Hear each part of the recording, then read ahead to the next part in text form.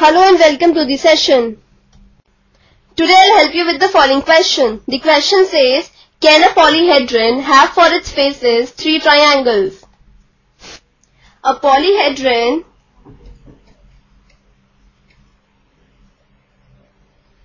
is a solid made up of polygonal regions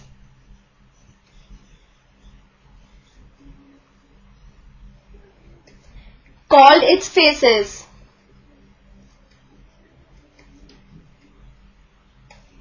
This is the key idea to be used in this question. Now let's move on to the solution. We already know that the smallest polygon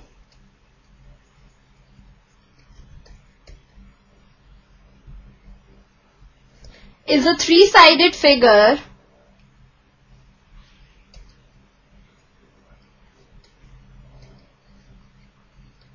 that is triangle.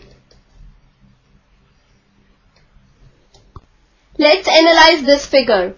As you can see that this is a polyhedron with three triangles as its faces, and the base is also a triangle which forms another face.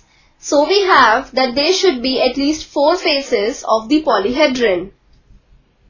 Hence, there will be at least four faces of the polyhedron.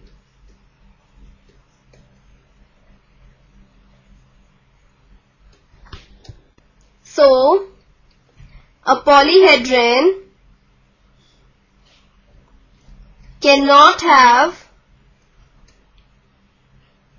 for its faces three triangles.